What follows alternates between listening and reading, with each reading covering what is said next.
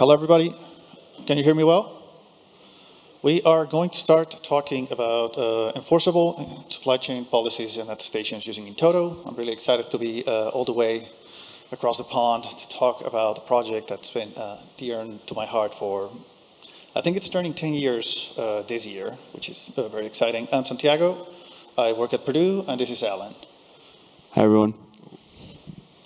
So, in order to understand what in-Toto is for and what it is about, we first need to understand what a software supply chain attack is. And actually, does everybody know what a software supply chain is, first of all? I assume that if you're in this room, you have some passing knowledge and you're interested in securing the supply chain rather than understanding what it is. But a supply chain is essentially a collection of steps that are carried out in order to produce a software product. The common understanding nowadays is that in order to make a serious piece of software, really any software, you're going to rely on a bunch of different things to make that software. This includes devices, servers, organizations, and people that will help you produce the software that you want to produce. A software supply chain attack is when somebody tries to attack that particular aspect of software development in order to carry out something malicious. This is stealing your private property or intellectual property, or introducing a Trojan in your software, or even denying your ability to deliver the software to our users. The software supply chain security ecosystem nowadays is pretty mature. There's a lot of things out there. Sometimes it's a little bit daunting when you look at all of the solutions that exist. Something that I want to help you contextualize is this model where you have three major things that you want to do in order to protect the software supply chain. At the left, you have evidence gathering. Things like SLSA, Tech and Chains, Witness, CycloneDX, and SPDX are ways for you to say, hey, this is what I know about this particular step or element on my software supply chain. Once you know everything about the software supply chain, you need to communicate it to your users. So you may want to use a system that allows you to verifiably transmit this information to your clients. You have things like WAC or Gitbom or Omnivore. You have Archivista, you have Graphius, Skit, Sixtor. All of these systems provide transparency to the evidence that has been gathered throughout the supply chain. Now, giving this information to the user is not enough. They want to know whether they can trust your piece of software based on the evidence that you collected. So things like Q, an open policy agent, or Kyverno. There's really so many things out there that can help you verify this information, but they will contact and talk to these transparency services in order to verify the state of the supply chain. Now, you may be asking yourself, does this have to do with in-Toto? And the answer is yes. in-Toto is part of all of these solutions in some way or another, or it really is meant to allow you to carry out this flow of gathering, delivery, and verification in a unified framework. You may notice in-Toto is involved in other things that you all are very familiar with. For example, SLSA. SLSA and in-Toto play very well together. If you have seen Docker image attestations, they're piggybacking on top of in-Toto to also communicate the information about the images. NPM and GitHub attestations, which is a very exciting public beta that allows you to verify that a build on GitHub Actions is actually providing provenance for the package that you're about to install in a different platform, which is NPM. I'll talk a little bit more about those in detail in a minute. Now, more explicitly, in-Toto is a way to manage all of the supply chain metadata and deliver it verifiably to your consumers. So, for example, you collect information about your software supply chain as you are carrying out source code development, or you're building a CI/CD system like Travis, or you are using an independent build farm using Meson or something like that, or you're packaging on a Linux distro. You want to communicate information about each individual step. Now, each individual step in this case is an attestation, and it's literally a small receipt, signed receipt that says, I did the source code development, I did the building, I did the testing, I did the packaging. in-Toto is comprised of two fundamental things. Then we have attestations, as I just pointed out, and you also have layouts and policies that tell you what are those attestations supposed to look like. This looks a little bit like this. You have an attestation that comprises of an envelope, a predicate, and a subject. At a very high level, the envelope combines the predicate and the subject. It says this particular piece of software, say a package or a piece of source code, has this information attached to it. That is the predicate.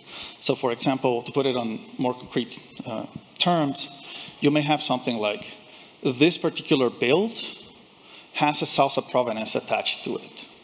Now you know that this SLSA provenance is applicable to this particular artifact that was built.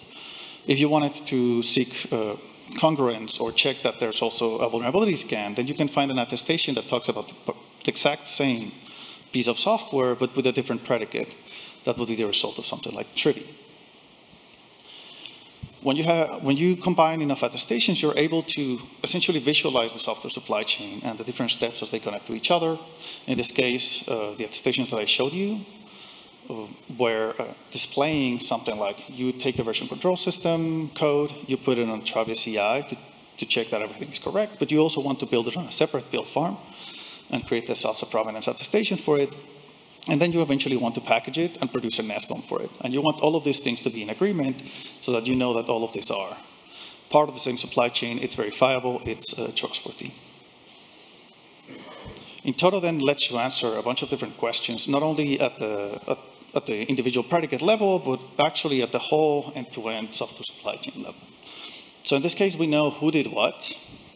That is, who's the person who tagged the release, which server was used to build the source code, which packager or which build farm is the one where this was built, what server was this run, are they allowed to do this, this release? Is this SBOM the one that applies to this particular artifact that also has a SLSA provenance attached to it, and so on and so forth. Really, the fundamental question that we want to answer when we're using in-Toto is, should I be using this piece of software? So to bring it a little bit more to the concrete, you can use a tool like Trivy today. You can scan your software, and you can spit out information about the scan in an in-Toto attestation. And then, well, you can create a policy that says, I want every single artifact that I'm delivering to my users to have a vulnerability scan. And that vulnerability scan needs to be trustworthy. So I want somebody in my company to be the one that's running this vulnerability scan. You can do things like SLSA provenance attestations, which you're probably very familiar with by now, which are, I want this to be built on GitHub Actions, or I want this to be built on my Jenkins runner, and I only want it to be built on that Jenkins runner with a proper compiler and the proper tools and dependencies and the latest kernel with the best patches available, and so on and so forth. We'll talk a little bit more about this on the demo. You can also answer other more open-ended questions. That's why there's open-ended attestation types that can fill in the blanks of, well, when I run the tests, did they pass? Was there an OK at the end? Or was there a build, like a runtime trace that collected information of the build as it was being built? So I can do a little bit more granular analysis of the artifact as it was being built. The idea is that you can use in-Toto as a common method to manage and to analyze the software supply chain attestation and apply it to a policy that applies not only to a particular part of the supply chain, but rather encompasses an end-to-end flow of the software supply chain. Now, you can do this with in-Toto tooling. There's a lot, so don't get overwhelmed. Something that I wanted to do this time around is to give you a little bit of an overview of all of the tools that are out there and give you a little bit of guidance on how to get started. There's a lot of in-Toto reference implementations in different languages. There's Java, Rust, Python, Go. I think there's a couple of others, but I really focus on those ones. I think that's enough to play with.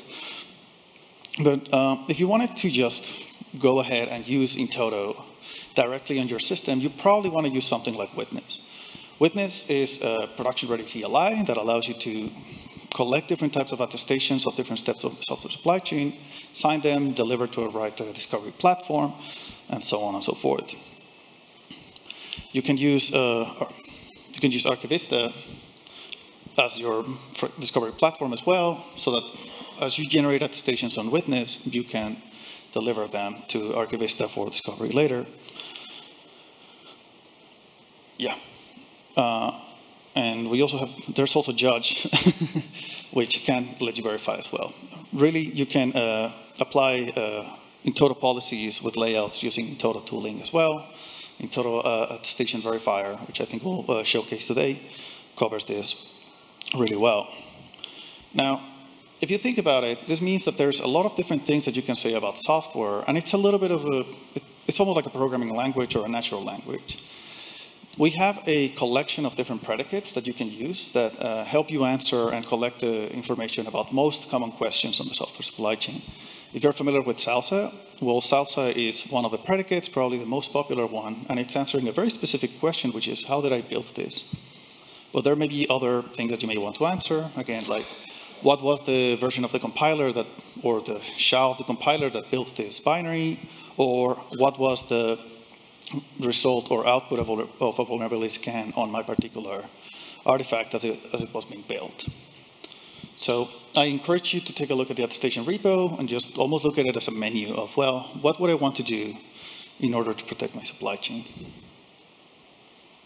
To summarize all of the information about the tooling, this table, I think it encapsulates it very well. If you are somebody who wants to use in-Toto and you want to use a very complex workflow, that's very elaborate, you may want to use Witness and Archivista together to collect and discover the information and apply policy.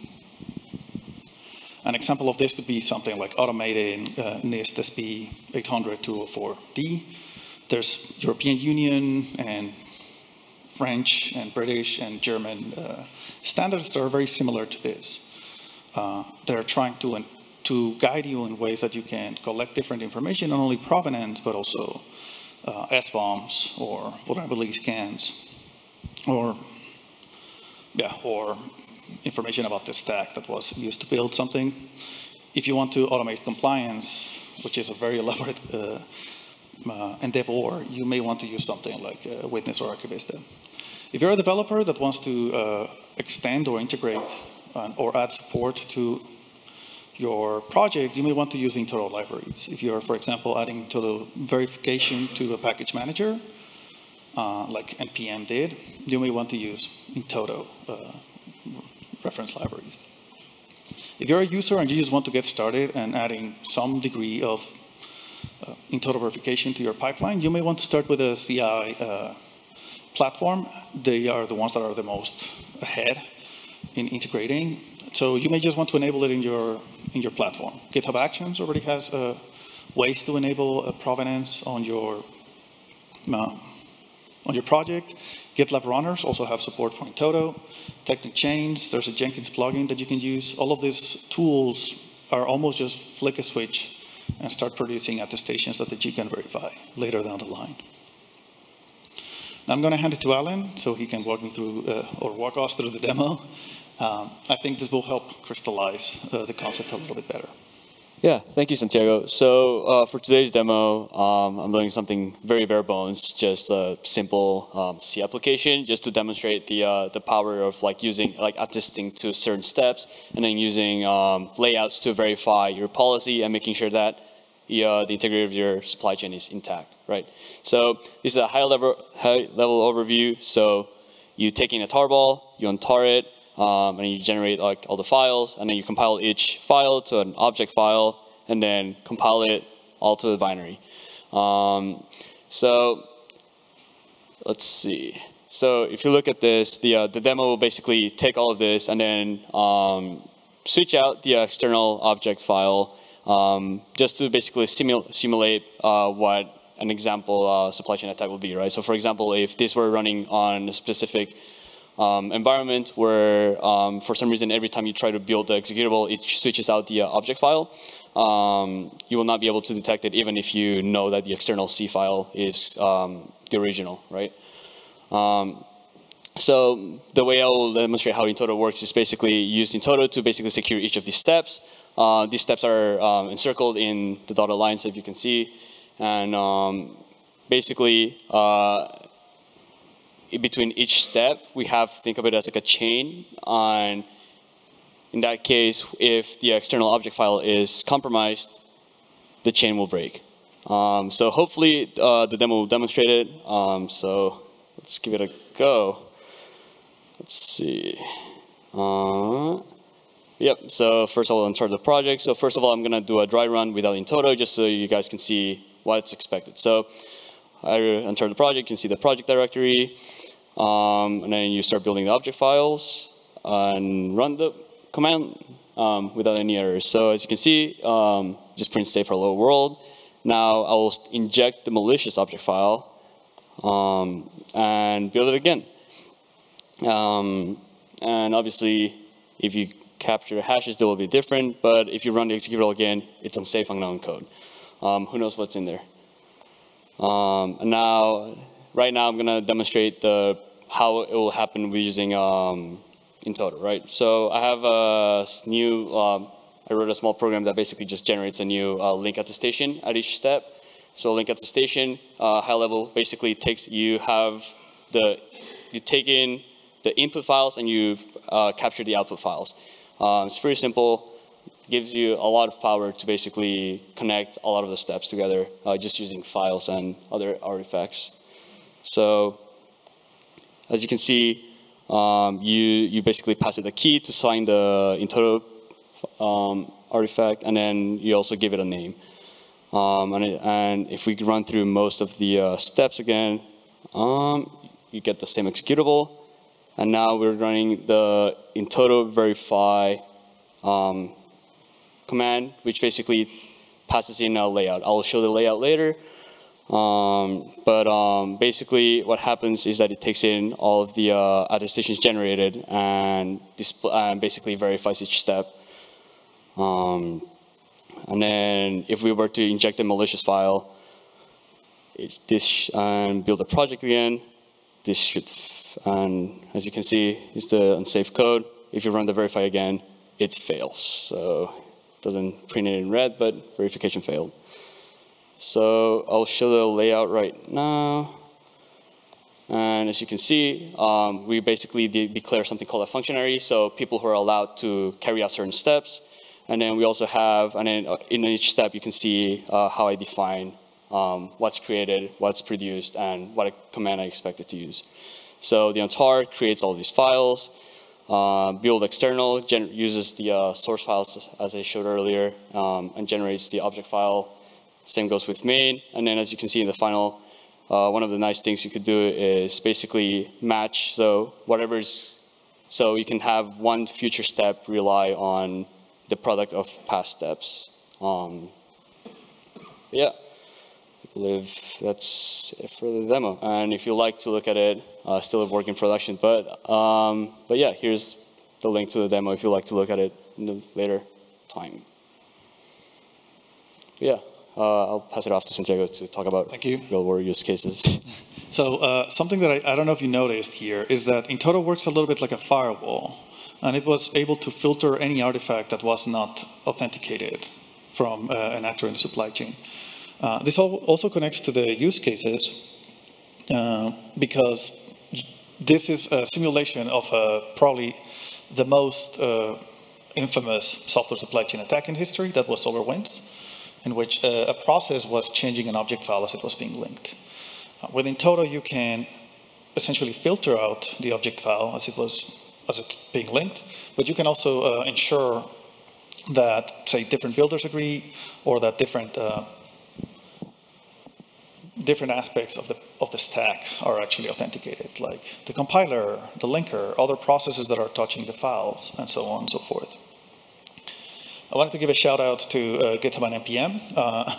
I think it's one of the coolest in-Toto integrations out there. To explain how GitHub and NPM are using in-Toto and Sigstore and other related technologies, this is a diagram directly from the blog.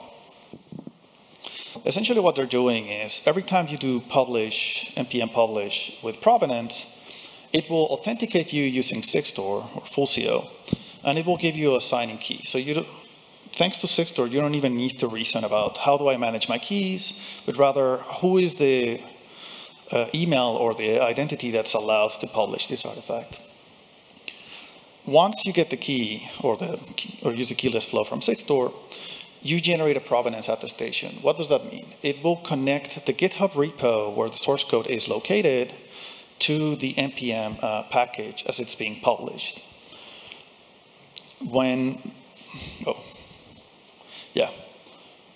Once it's signed and generated, it is put together into. I think I'm missing a slide. It is put together. The package and the provenance are put together into the NPM repo. What does that mean? That if somebody were to break into the NPM repo and change the packages, they wouldn't be able to also tamper with the original commit that was in GitHub, because these two things are linked together now. Does this make sense? I see a couple of people nodding. That's great. The other example that I wanted to highlight is the post-SUNBURST SolarWinds deployment. Again, the inspiration for the demo was borrowing a little bit of how SolarBurst happened. They did it a little bit differently on SolarWinds, though. They have a white paper called Trebuchet, if you want to read on it.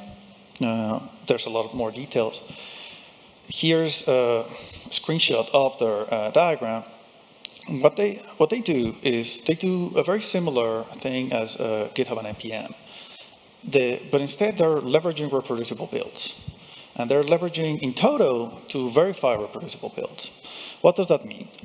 They separate two different build pipelines, completely disconnected from each other, different stacks, different network configurations, so that if somebody were to hack into the system, they would have to hack into both systems at the same time and hack it in the very same way to produce the same malicious binary. What this really means is that in order to introduce a backdoor through the compiler, you not only need to compromise both servers, but you also need to make your compromise reproducible in a way. Now, once each individual pipeline builds their binary, they produce an in-Toto plus SLSA provenance attestation, and they store it on the metadata store. That's the store that's in the box that's in the middle. When a deployment takes more information, for example, a vulnerability scan, this also makes it to the metadata store. And eventually, they receive a signal to validate the result of the two. What does this mean? It goes and queries both SLSA provenance attestations. It queries any other associated metadata, like a vulnerability scan, and it asks itself, are these two the same binary? Even though they were built by different people, are they the same exact binary? If that passes, then the binary is released. It is put to the build binary artifacts and the container images so that users can download the resulting build. To close out, I wanted to talk a little bit about how you can get involved into the project and then jump into the questions.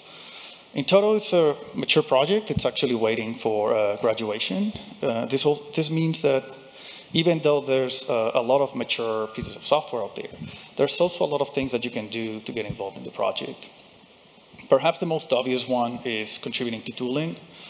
I think a very exciting place to be working at right now is the Witness and Archivist implementations. These are two recently donated pieces of software. They are meant to work with most of the new attestation types. They're meant to allow you to create new attestation types if you think that there's no predicates that match your use case. They allow you to integrate with other projects a little bit better. For example, if you're using Sigstore to sign, they allow you to use Sigstore to sign. And they also come with a lot of little knobs that you can really use to forget about implementing in-Toto and just using in-Toto. Contributing to Witness and Archivist is something that I really suggest because I believe that that's the way that in-Toto should be used in the future. If you are trying to use in-Toto in a particular project and you feel that there's a feature missing, integrating with that particular project is also a good way to help us out. What this is really saying is not contribute to the in-Toto project proper, but maybe work in your project and add in-Toto support for it. Making your tool, especially if it's supply chain related, spit out attestations or generate attestations is relatively simple. I've done it for a couple of projects myself. A lot of the times it's 15 lines of code. You use the runtime libraries, you import the right modules, you fill in a data structure, you call sign, and then you print it out on the appropriate channel. I think kubesec is a good example. If you want to take a look at how easy it would be to do it, you just add that particular line of code on an API response, and then you can start authenticating within in-Toto provenance of API questions and answers, for example, for codecs or new emerging technologies. The last thing, and I don't want to minimize this, I think this is actually the most useful, is help us integrate with your environment. That is, if you have a project in the CNCF or the OpenSSF or really anything out there, and you don't know how in-Toto could fit, we learn a lot from that perspective. A lot of the times, this is what drives new predicate types or new projects altogether that help us work with in integrating things. If you don't know how to verify a particular thing of the software supply chain, like how do I know if this is running on a Intel SGX enclave? This allows us to drive better tooling and future innovation in the project. So don't discard that. I think that's a very good way to engage with us. And well, we have a more open-ended way to interact, which is just join our communication channels. Sorry. The in-Toto community meeting is on the first Friday of every month. Right now it's at 11 a.m. Eastern, which is a little bit late for the EU time zone folks. We may be adding another time zone to accommodate EU and Asia time zones. You can drop by the CNCF Slack and the in-Toto channel. That's the main hub. We have other channels, but that's the first place to interact and get involved. If you are old school like myself, there is a IRC channel on Libera. I am there. It's not very chatty right now, but it's supposed to be bridge. So a lot of the times, the messages bounce between Slack and Libera, and we'll find a way to answer there. We also have the public mailing list. If you're even more old school than IRC and you want to send emails exclusively to a mailing list, this is also what we use for announcements of big releases or project donations and things like that. And well, you can also take a look at the organization and just browse the projects, leave us feedback, open an issue, and so on and so forth. I think with this, we can open the floor for questions. We have plenty of time for questions.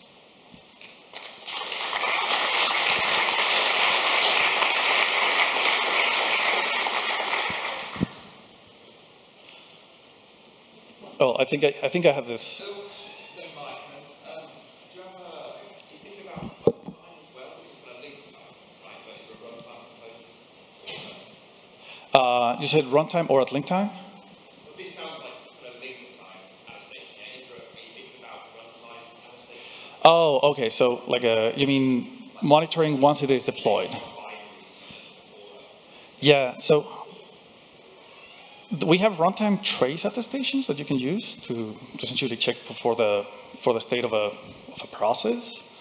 They're a little bit open-ended, and the use case is not entirely mature. I would say that there's a distinction between runtime and how to call it. So runtime and continuous monitoring, I want to separate those two things. So for example, you may be continuously creating attestations of vulnerability scans and replacing old vulnerability scan attestations so that if the policy stops verifying at any point, you deprovision the container. Yeah, okay, makes sense. We've acquired a new regulation in the UK for telco stuff that says, thou must only run signed containers. And we're trying to work out how. Yeah, well, we should also add that to a demo. There are a couple of admission controllers that can verify signatures over containers as they are getting in. And you can verify a policy at admission time. I think Kyverno is one that does that. It also adds support for SIGSTOR and for in-Toto attestations as they are coming in.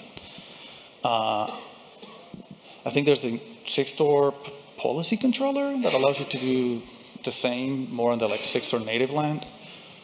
And yeah, you can also do the continuous monitoring, but for that I think better support in something like a service mesh would be ideal.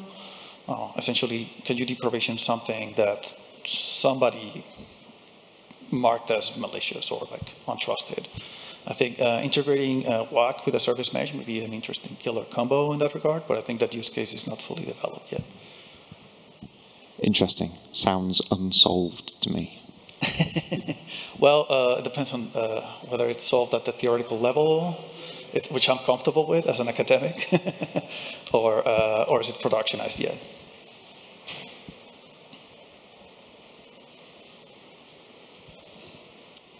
Hi everyone, Nicholas from Thales. Thank you, merci for your presentation. I have a question about environment where you are not necessarily connected to the network, or you have intermittent network. Like I think yesterday it was the Edge Day. There are a lot of people talking about intermittent connections.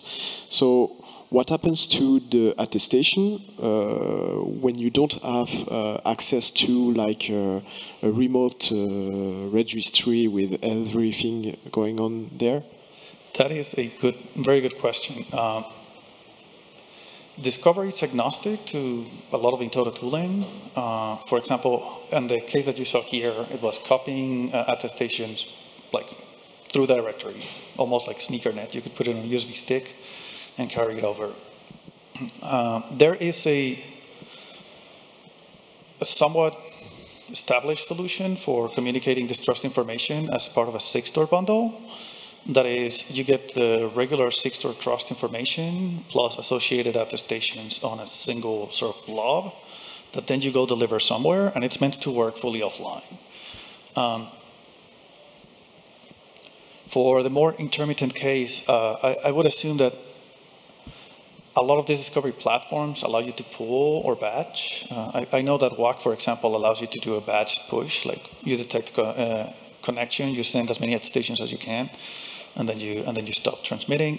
But really, you wouldn't trust the artifact until all of the attestations are there.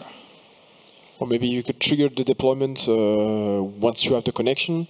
For example, with Kyverno, which is looking after it, and then when you are not connected anymore, maybe the cache would be enough to... Yes, so the verification usually pulls in the attestations, and then you have those for essentially reference on your side, which should be enough for you to say re-provision a container or re-verify them. Okay, so I should have a look to 6-store bundles? I like them. I think they're a good solution. I recommend taking a look at them. Thank you very much.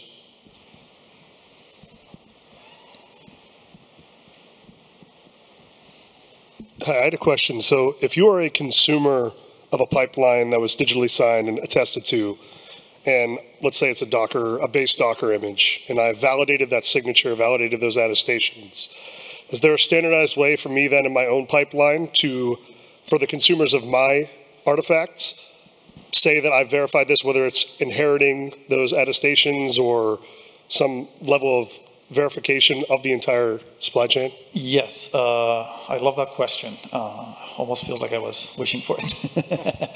So there's a couple of things there. There's a type of predicate. You can generate an attestation that says, I verified this collection of attestations. That's called a VSA. Running in-Toto verify on a pipeline produces that attestation, only if you successfully do it. If you want to be like very transparent about it, in-Toto layouts are also composable. So you can say, my step of getting dependencies, for example, needed to run this verification. So I'll give you all of the attestations, and you can verify them yourself if you so want to. Now, the VSA, the verification summary attestations, are useful a lot of the times because you don't want to, A, transmit like petabytes of attestations, and B, you may not want to be fully disclosing of every single detail, right? If it's a third-party sort of like private dependency that doesn't want to tell how exactly it is built, but there's a good compromise of, well, trust me, I verified it under a particular policy. That is a good sort of like approach, I feel. Thank you. I think we have time for a last one. or maybe not. We're actually out of time. It was a pleasure, and I'll be around if you have any questions for offline.